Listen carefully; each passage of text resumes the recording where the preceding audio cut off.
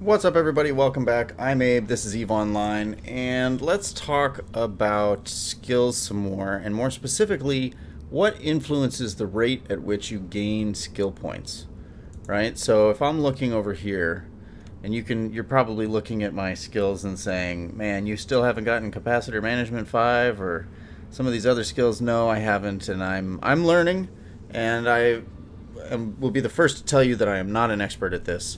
But yeah, so as we go and as I learn, I'm hopefully helping people not make the same mistakes I made. But let's talk about attributes. So if we look at, I don't know, we've got engineering skills up right now, and let's say we're working on power grid management 5, or just power grid management, and a number of other engineering skills. You will see if you click under attributes that there is a primary attribute and a secondary attribute. And so intelligence and memory impact what the rate is that I gain skills while training that particular skill. Okay, so if I click under character and then look at attributes here, we can then look at how high my intelligence is. It's the lowest I've got, and my secondary attribute, which is memory, also my lowest level. So, okay, so if I were to remap or get some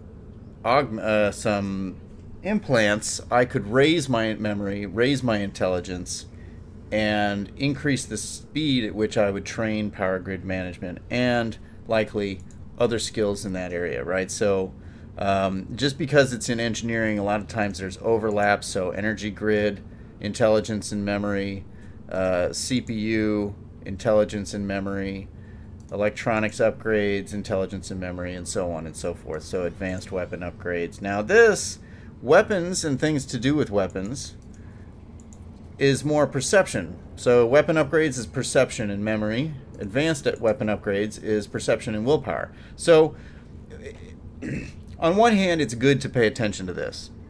If you have a plan for yourself, like we've talked about, and this is sort of my plan right now, but if you have a plan for yourself, either as an alpha or an omega, and you've written it down somewhere, there are little programs that you can get that will help you sort of lay out what attributes you need and what attributes you should be focused on, so you can remap and you can buy your implants accordingly.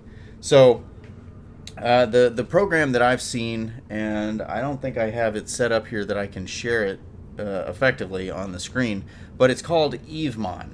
So I'll type it. Yeah, it's probably too small for you to see it, but EVEMON, and I'll put a link in the description if I can remember. And I'm writing myself a note here as I talk. But yeah, if you can look up EVEMON, you can set up skill plans for yourself and then have it tell you or recommend where your remap points should be, like where in time. After 3 months, then you want to remap to this once you get into these skills. So it sort of makes sense to emphasize and to focus groups of skills that share certain attribute requirements into your training ritual. So your training plan should, to be most effective and quickest, focus on, I don't know, if you're training up your weapon skills, for example, then maybe you should make sure that your perception, as I do, is the highest, that your willpower is the second highest, and you should train like that accordingly. So I've got a whole bunch of artillery skills, and you can see perception, willpower, gunnery is perception, willpower, and so on and so forth.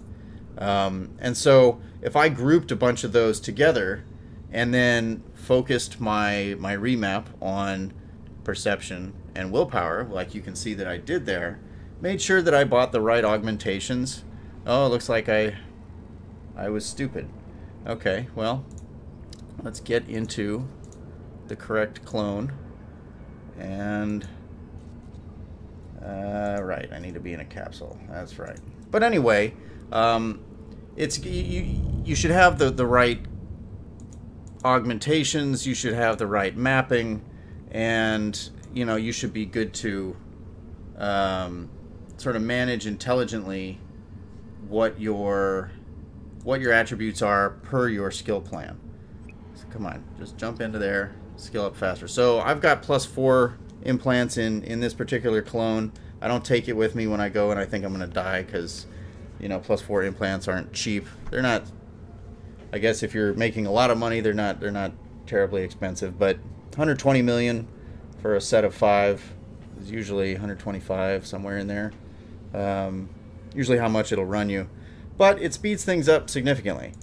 So yeah, so things to be aware of is, as you set your plan, open up EveMon, lay it out in EveMon, and you can pick them all and sort of lay them out one by one, group them into groups that make sense based on what attributes are needed, and then let it tell you where it thinks, you know, you ought to remap, and it'll probably tell you right at the end of your